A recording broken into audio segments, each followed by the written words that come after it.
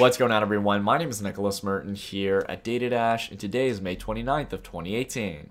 Well, folks, today I want to spend some time to talk about a topic that I know has brought about a tad bit of controversy for some people. For those of you out there who follow me on Twitter, you might have seen my recent tweet where I gave my price prediction for Bitcoin. So I want to spend some time today to talk about why I stand by my prediction. But before we dive into the price tied to my prediction, as well as the fundamentals that have led me to believe that we can reach this price by the end of 2018, I want to make a few things clear, guys. Look, not only is this just a prediction, it's just simply my opinion. I've analyzed the fundamentals not only of crypto markets but traditional markets that have led me to where I stand.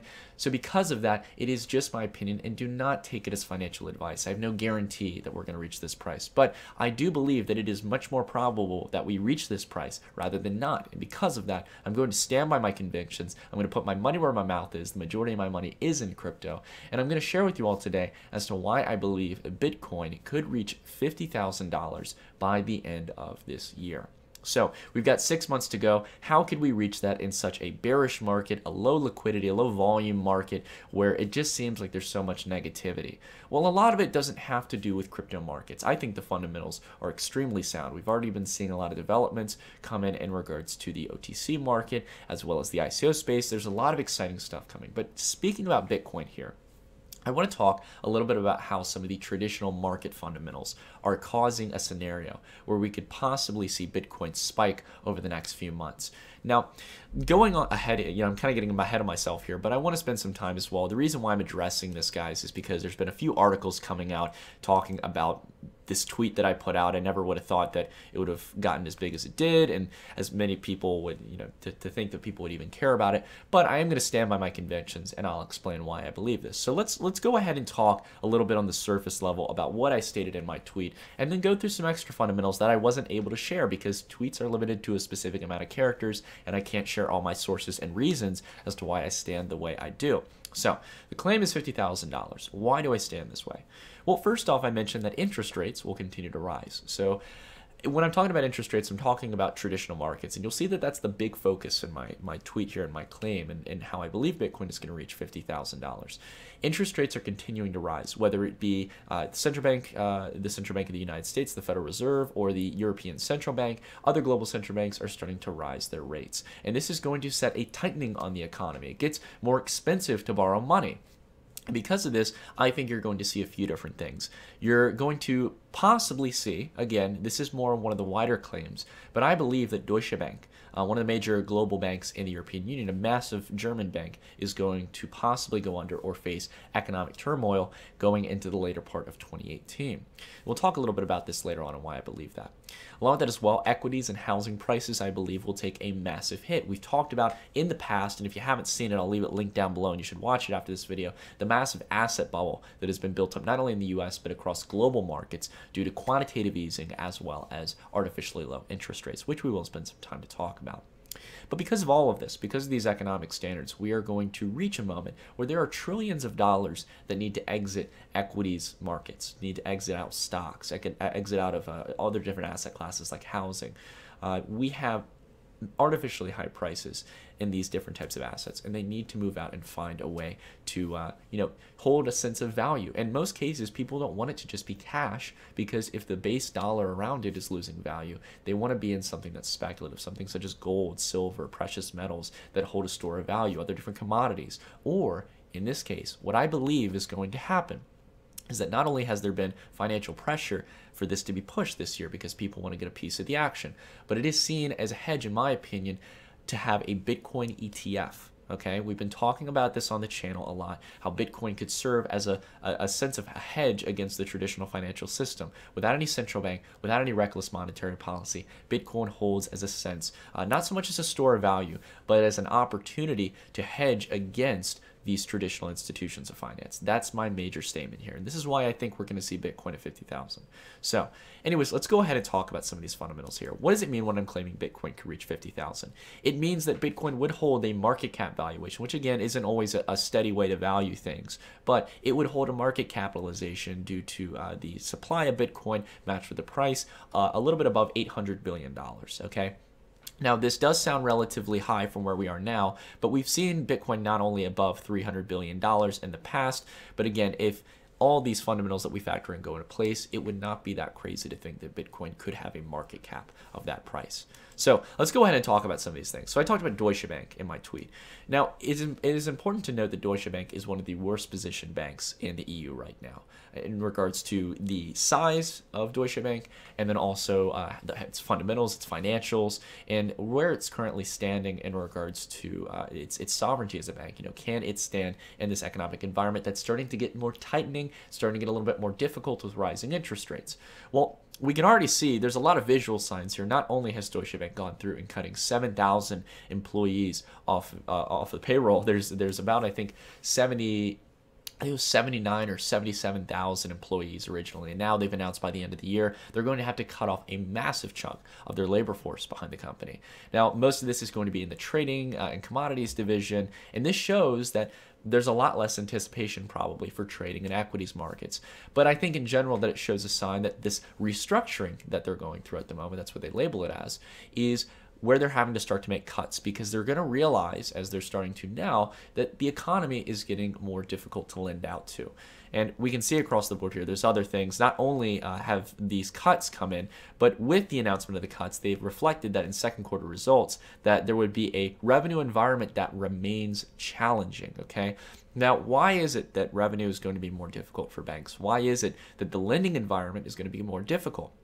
Well, it's because of the fact of LIBOR rates increasing, okay? So LIBOR rates, as well as the federal funds rate, I don't mean to swamp you guys with too much information here, but I'm trying to kind of summarize it and give you a good bold picture.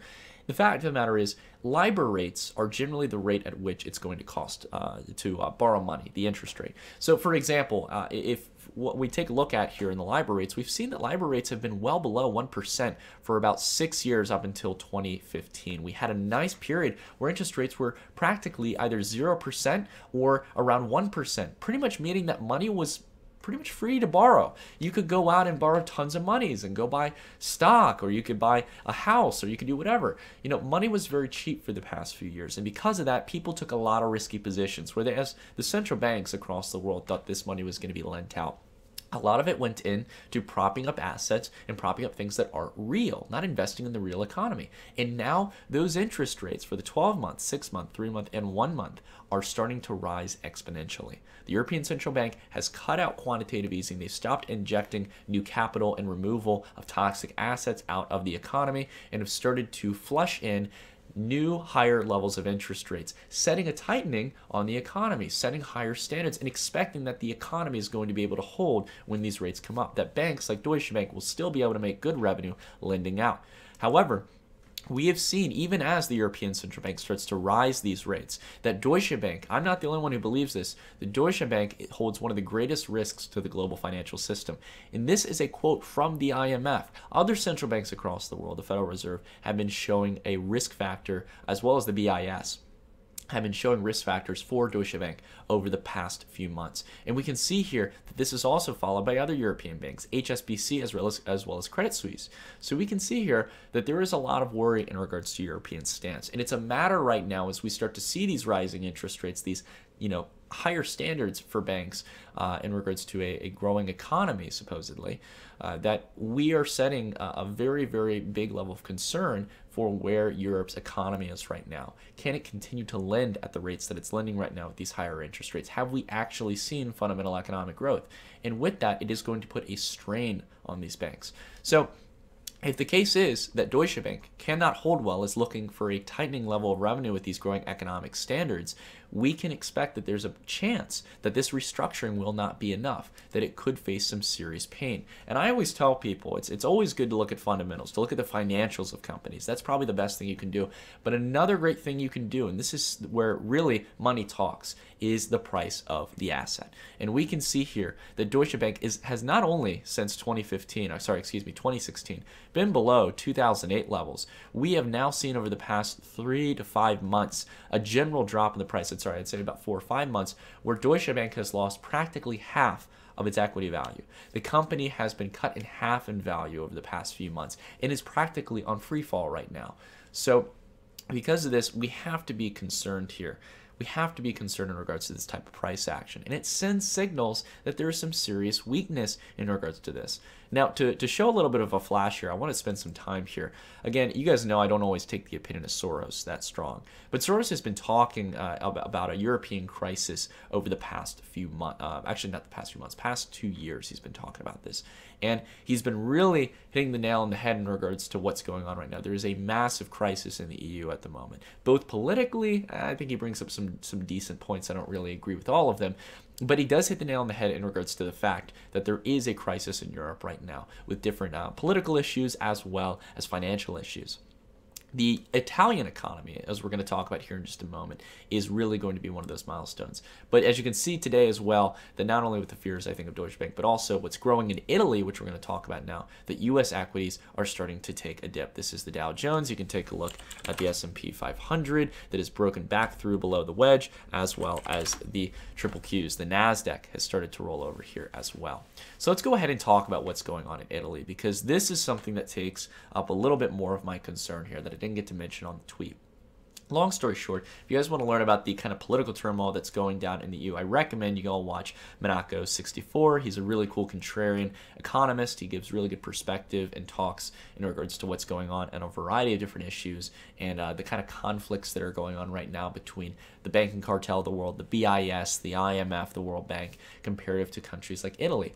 But generally speaking right now, Italy has been going through a very big tightening issue right now. And that's the fact that its yields right now, the yields on its government bonds are spiking at the moment.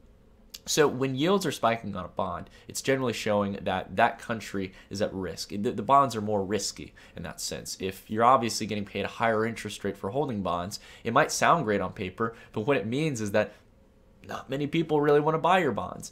So if these bonds are representing the debt of the Italian government, this is showing that across the board, we have seen not only the biggest spike we've seen in a practical time over the past year, but we are seeing the highest yield rate we've seen on Italian bonds since all the way back in 2014. This political issue has been brewing for a while. Many people have been talking about this, but it's just finally starting to get reflected in regards to price action here in the Italian bonds. And another thing to point out as well is that the only buyer of Italian bonds really over the past few years has been the European Central Bank. We talked about this actually back in my previous video, which I again recommend you go check out, where we talked about in Japan, the only buyer, the true buyer of the ETFs in their economy has been generally the Japanese Central Bank. And in this case, we can see that really one of the only buyers right here, indicated here in the dark blue color, is the central bank, the European Central Bank. And the people who've been exiting are residents, non-residents, other financial institutions, banks, etc. They're all getting out. They're not buying the bonds. So this is a very, very important reflection of the fact that the Italian government, one of the countries that many refer to in the analogy pigs, Portugal, Ireland, Italy, Greece, and Spain. We've already seen Greece take the hit. Could Italy be the next domino? And with Greece never really recovering, and with Italy taking a hit, this could leave some serious issues for the EU. We've already been seeing Brexit happen, and within regards to the UK, we've seen Greece in political economic turmoil, defaulting to a very high level in regards to a lot of the debt that it was living on, as well as Italy as well. There hasn't been an economic recovery in the fundamentals. And you can see this again reflected in the price of equities across the market. You can see Intesa Sanpaolo, one of the largest banks in Italy, flash crashing over the past 3 weeks, cutting off almost a third of its value. We can take a look here at Banco BPM. Again, over the past 4 weeks, almost slashing a third of its value off. So we've seen that there's a crisis across the board in the EU, and I think this is where we're going to start seeing some of the dominoes hit. It might not be in the US, but I think the US, as we've been taking a look at earlier, as we get the right chart here, there we go. As we get the right chart, we can see that equities markets have been generally bad across the board in the US as well.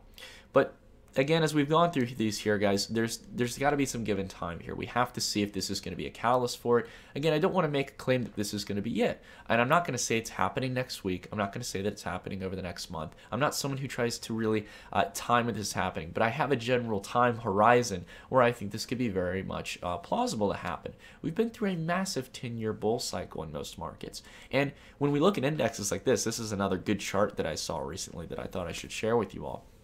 This is a chart comparing a ratio between a major commodity index comparative to the S&P 500. And basically speaking, when the ratio is high, when we see it in these ranges like 8 to 9, it's showing that the entire commodities index is outweighing the S&P 500 at an 8 to 9 ratio. But we are looking at now, down at this level here in 2017 and 2018, that the commodity to S&P 500 ratio is at a level unseen since for 50 years, practically speaking. Now, what does this mean? Oh, when we take a look at this, if we take a good hard look at this chart here, this ratio, when have we seen it at fresh lows? When have we seen commodities cheap and pretty much on an even plane, a 1-to-1 ratio with the S&P 500? Well, we've seen that right at the peak of the dot-com era, and we've seen that in 1987. Again, these are moments when markets were peaking out and had dramatic declines afterwards in regards to asset prices. So again, the indexes across the board are starting to show signs of weakness. But the only thing that isn't showing a sign of weakness and that is looking like it wants to go up are commodities at the moment. We can see that gold is holding very well in this ascending triangle right here. We know that an ascending triangle is a bullish trend. We can see in silver, for example. Silver has been building a wedge up since 2016, much like how gold is building up its ascending triangle. And this is either looking for a very dramatic breakdown or a break up. I would say that it's looking for a breakup in regards to its historical price action. So we see this across the board. We see that commodities are one of the only safe havens. You can take a look at things like uranium. I've talked about a few of these different markets in the past and how they're all showing signs of serious breakouts. But I want to talk in regards to my major point. All of this is going to lead towards not only U.S. stocks, people leaving these major indexes in a variety of different U.S. companies, leaving out of bonds and different types of markets in regards to the European banks and the European governments, but we need to talk about where all this money is going to go. A lot of it is going to flow into commodities, I believe. I think we're going to get a massive resurgence in commodities, whereas people have been getting tired of all the stagnation in commodities and the decline we've seen over the past few years since many people had started buying them. We are going to not only see a rise in commodities, but we're going to see a new currency, commodity-based market, a digital currency and commodity-based market arise over the next few months. And Wall Street's getting ready for it. The SEC has reopened the doors. Many people still don't consider how important this is. The SEC, the Security Exchange Commission, has gone about reopening the doors to a discussion on a Bitcoin ETF. And I can't stress to you all enough how important this is, because this is going to give a variety of different forms of institutions and finance the ability not only to invest in Bitcoin, but to get mass retail adoption into Bitcoin that isn't able to set up a Coinbase account, that doesn't know how to go through the complex process of entering capital into these markets right now. We need to talk about how massive this is, because this is an entirely new emerging market right now. And it's coming in at a perfect time where there's global economic instability from all the things we talked about in regards to the asset bubble and what's going on in the EU right now. So because of this and the fact that you see organizations like the Chicago Board Options Exchange coming out in support of something like this, this is extremely exciting. And I think, again, we always have to go back and see what ETFs have done for other different types of assets. The biggest example is gold. We can see that when GLD, the common gold ETF, we actually just took a look at it earlier, when the gold ETF was created, we saw gold continue to rise on an unprecedented rise for an already well-formed commodities market, an already I think it was already $1 trillion market at the time, but we were able to rise it to where it is now. I think it's a $6 trillion market in valuation. So this goes to show that ETFs can bring about a larger rise because it opens up the gates of investment for other people to get into these markets. And it happened in gold in an unprecedented time period. But we're talking about Bitcoin, which is still sitting at around $120 billion valuation, where practically the only people invested are either people who have been mining a ton of it over the past few years, or people who have gone out and bought retail size purchases. Few institutions, few hedge funds have bought in. They've been mostly dabbling in ICOs and all these different other speculative currencies. But the point drills home to this, guys.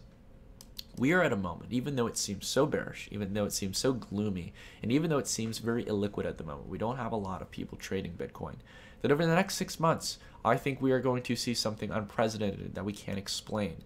We are going to see the 10-year credit cycle turn over. Credit is not cheap anymore. Money is not easy to borrow. And because of that, we're really going to test the global economy and see where things can go over the next few months. Can it sustain at these levels? And we already know organizations like the Federal Reserve have to see 2 periods of decline in the economy before they really take any serious measures of calling something a recession. So it'll really depend as to whether or not we're going to see positive price action in traditional markets. And I don't think we're going to see a continuation. I think we're going to see a massive decline. And when the game's up, when we realize the game's rigged, SEC is going to be very, very quick to respond in providing alternative solutions to investment. And I think you're going to see a Bitcoin ETF by the end of this year. So I'm standing by my words. Who knows? I could be wrong, guys. I could be completely off track, but this is where I'm going to stand. I'm going to put my money where my mouth is, believe in this, and I know that cryptocurrencies, even if not by 2018, we are going to see Bitcoin probably amongst 50,000 and much higher levels in the future, because there is an entire new renaissance in finance with cryptocurrencies. It is something we've never seen before. It is something that is challenging and cannot be shut down and will not go away. It will not go away. Traditional finance is going to have to adapt. And I think the first stance they're going to do that is through a financial product that could bring them a lot of trading revenues when we're seeing a depletion in traditional market trading revenues. Well, anyways, that's it for the video, guys. Thank you all so much for watching. I hope I made my points clear. I hope my tweet makes a little bit more sense now. But again, it's just my opinion. I'd like to hear what you all think down in the comments down below. Let's get a discussion going between one another and hear some facts, some evidence behind those points, and get a very nice kind of discussion going so we can hear about different approaches and different opinions on this topic. Anyways, guys, that's it for the video. Thank you all so much for watching, and I'll see you all in the next video. Stay tuned.